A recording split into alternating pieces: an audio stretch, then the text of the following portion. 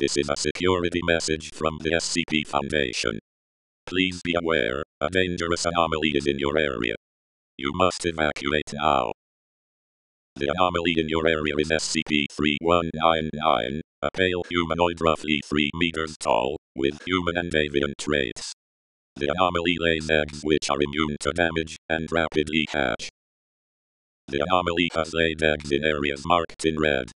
These eggs will hatch soon, and produce over 50,000 instances of SCP-3199.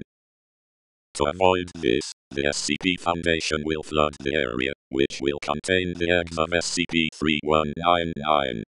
You must evacuate in the next hour, if you wish to survive.